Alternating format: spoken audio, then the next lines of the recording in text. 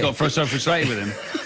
And you said he used to hold his cue, kind of like... He holds the rest like that, and I've tried to show him because he's a friend of mine, but he's not interested. But some people don't even like the spider, and they put as Martin Gould did, he puts the rest on top of the spider, so it actually feels like you're playing with the rest. Excuse me, mate, I saw it went in. But with Ronnie Sullivan, as he's going to show you, he can play with both hands. Well, that, I guess, is where you can get past the rest, Ron. You can go down either side of the table and pick hand. Well, yeah, I mean, I don't mind using the rest, but if I was to play a shot like this, right-handed, I'd, you know, over this side here. Yeah. As a right-handed player, you couldn't reach that shot. No.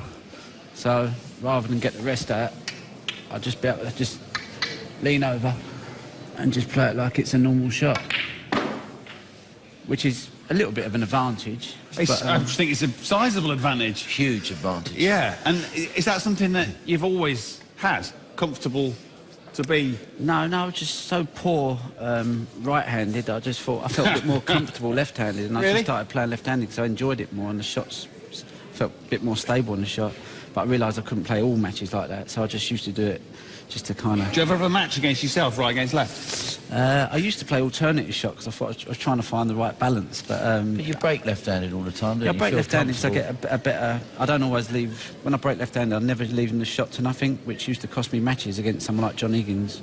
I'd be controlling the match, leave the white here, shot to nothing, he'd pot it, and I wouldn't see a ball for 4 or 5 frames. So the break-off's a really important shot. I don't get him in massive amount of trouble, but they don't pop balls off my break, which is better for me because then I can get into the game a bit more. Who are the best, apart from Jim, obviously, who are the best rest players? Well, I have to say that Ronnie, despite the fact that he uses it less because he plays with his left hand, he's one of the best around. I'm not just saying it because he's here.